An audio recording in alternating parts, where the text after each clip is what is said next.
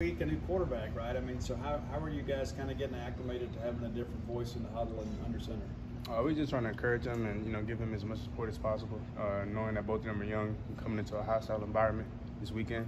So just letting them know we putting all our trust in them, and we think highly of them and that they can make the play and they can ball out. So just putting that trust in them and let them know we're on their side and we got their back. You mentioned the environment. Just how you deal with 100,000 people rooting against you. Same way you deal with this. It's just football, really. I feel like once you get on the field, just 11 on 11.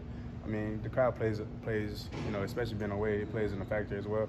But I mean, when you're going out there executing and you get on them early, so it won't be no noise. So that's what we want to do. We want to go out there, get on them early, and then just play our best ball.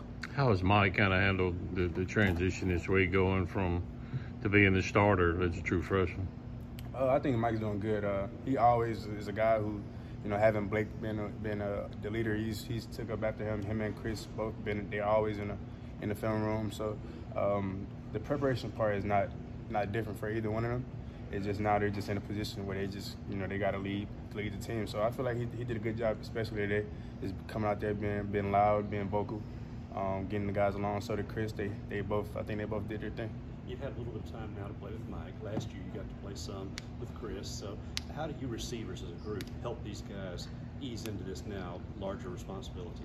I think the way we ease them into this, like the ball comes over, we just make the play. I think that gives them the confidence where they can go out there and just play freely, knowing that they got some guys on the outside that can, that makes the play when the ball's in the air. So, just making all the plays that we can to give them the utmost confidence in us as a receiver group.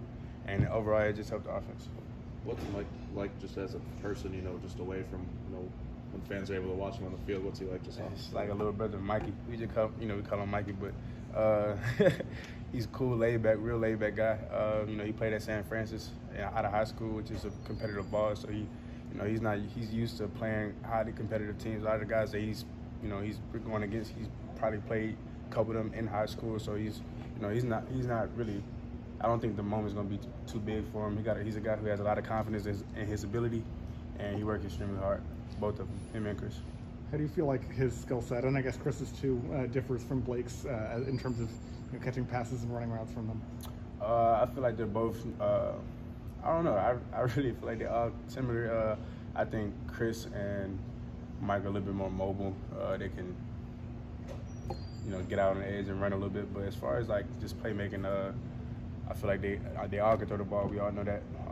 It's just, I think the biggest difference in just having from Blake and CP and Mike is just having that fifth year, that leader that's seen a lot of ball and had a lot of experience, whereas the young guys haven't had as much experience, so it's a little bit different from them being in this position. What are you receivers telling Blake now that he's kind of become almost an assistant coach at this point with quarterbacks?